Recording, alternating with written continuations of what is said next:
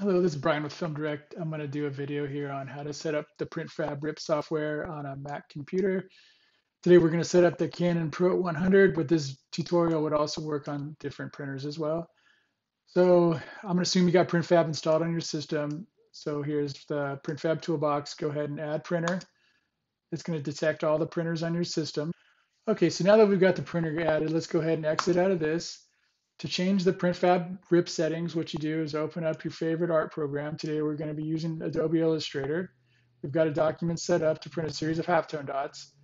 It's just a test print we're going to do. So go File, Print. It's going to bring up this dialog box. Make sure that the printer selected is the one you want to use. The paper size or media, you want to choose the correct paper size. A3 plus is the 13 by 19, but there's 1117 and 8.5 by 11 as well. Under printer, same thing. Make sure the printer is selected. Under layout, you want to go to PrintFab settings. There's a number of different options here. Under main, you want to change the media type to transparent.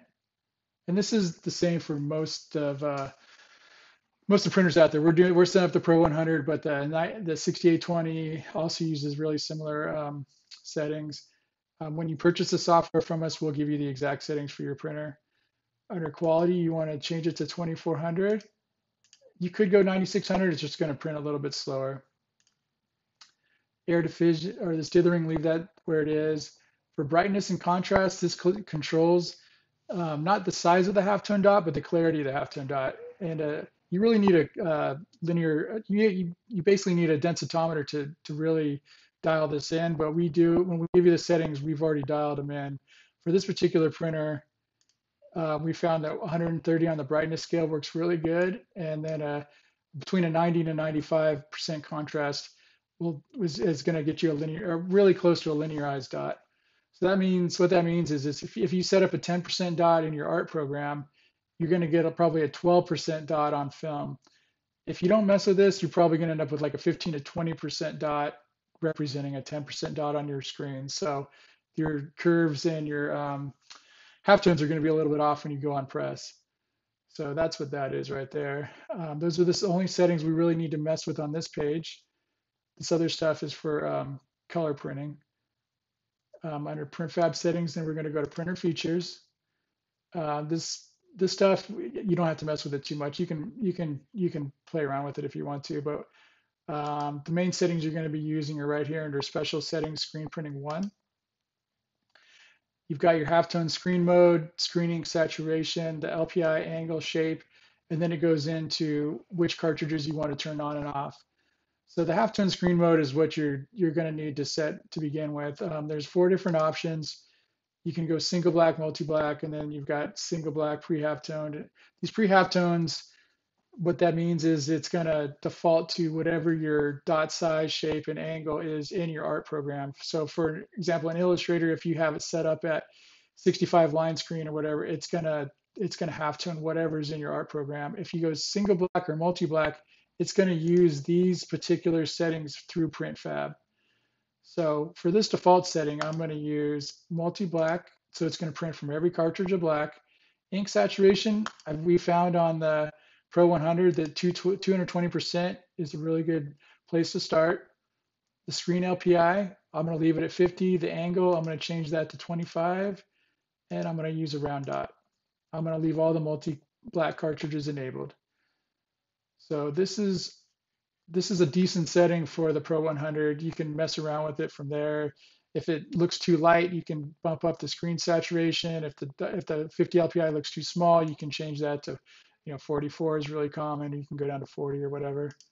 And then you want to save the setting. You're going to save a default setting, so save current settings. I typically start with naming the printer, and then I'll put the line screen and angle.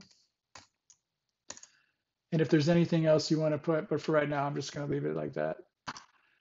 So now in the future, when you go to pick this printer, you can use this as your default, and you can save as many settings as you want. That's what's really nice about using the Mac software with PrintFab.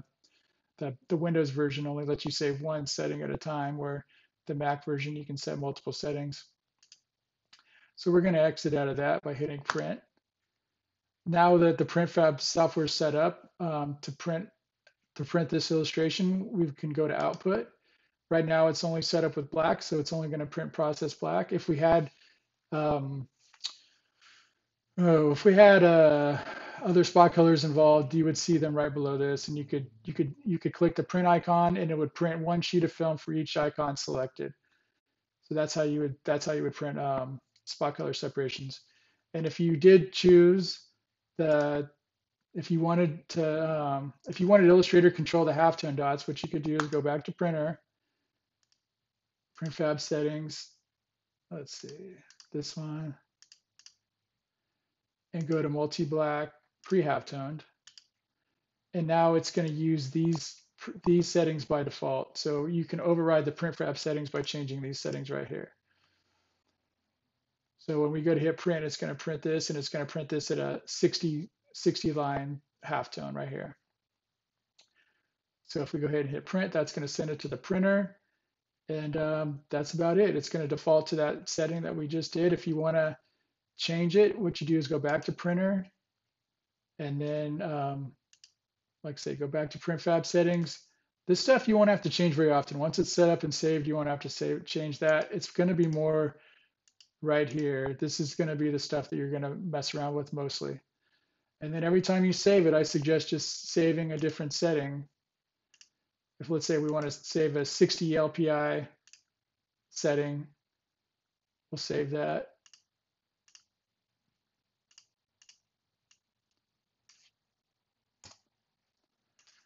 Now we have two settings saved up. The one thing I do want to note is if you open up a new document size, you have to pick the profile. So you want to go to printer, and you actually want to choose one of these, or one of your setup presets. Otherwise, it's going to default to something else, and the print may look kind of banded or not very dark. What it's doing is it's printing the default setting. So you definitely want to choose a preset or assign some parameters before you hit print for each document. Each time you open up a new document, you have to choose one of your particular settings, or you have to assign parameter settings here, and that'll override the default settings. So that's about it. It's a pretty simple, easy to use software. It's very accurate, and it's affordable too. So if you have any questions, feel free to put a comment in the section below, and or hit us up. Thanks for watching.